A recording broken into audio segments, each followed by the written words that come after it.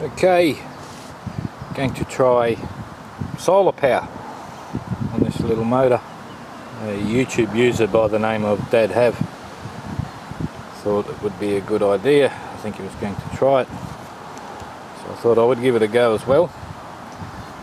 The panel I have is very small, and now of course we want to try it. The sun's going to go behind the clouds, so I've rewound the coil with a very fine wire, 800 turns.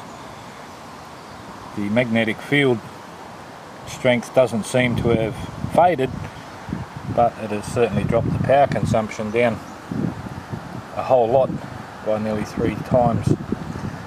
So on a 12 volt battery it's still as good as it was yesterday with a lot less power.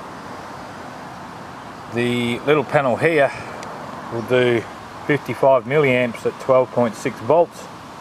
I just checked it on a battery, so it's very small. It is also going to be running the timer unit, which uses about 18 milliamps on standby, and then about 40 to 45 when the relay triggers. So it's pretty hungry in itself. That's leaving us about 15 milliamps to run the motor itself. But the sun has disappeared a bit. Well, it is coming back out now. So I've got this cap here is just charging to run the timer. This cap here is charging to, of course, run the machine. So we will hook it up to our solar panel. Caps will build up, and away she goes. If I put my hand in front of the panel, she's all stopped.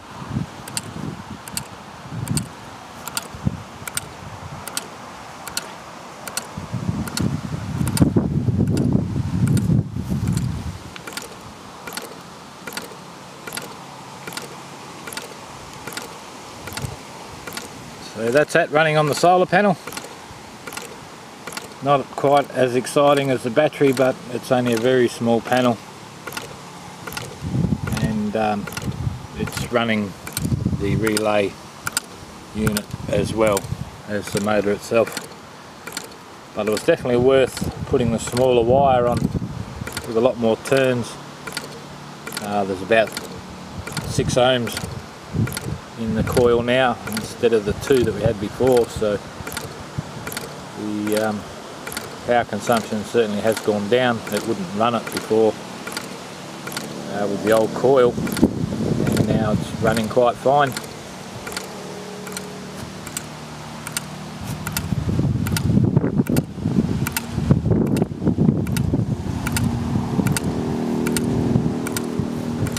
So there you have it.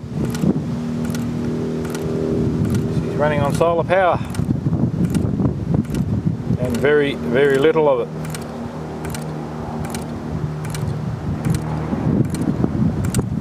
By the way, if you haven't been and checked out Dad Have's motors and that he makes, go and have a look at them. They make mine look like a mess. He does some really, really nice work over there. So that's it from me. Cheers from the Tin Man.